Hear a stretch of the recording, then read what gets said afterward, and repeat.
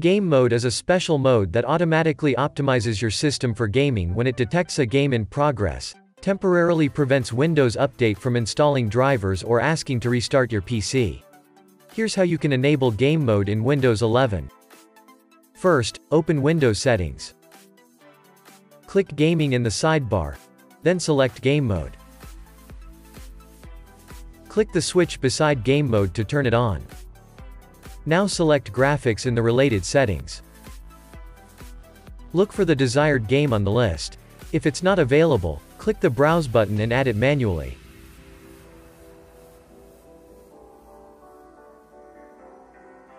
Choose the game and click on Options. Select High Performance and click on Save. If you're having issues after enabling this feature, you can easily disable it by switching the toggle off. Thanks for watching. Give this video thumbs up and hit that subscribe button, and I'll catch you guys in the next one.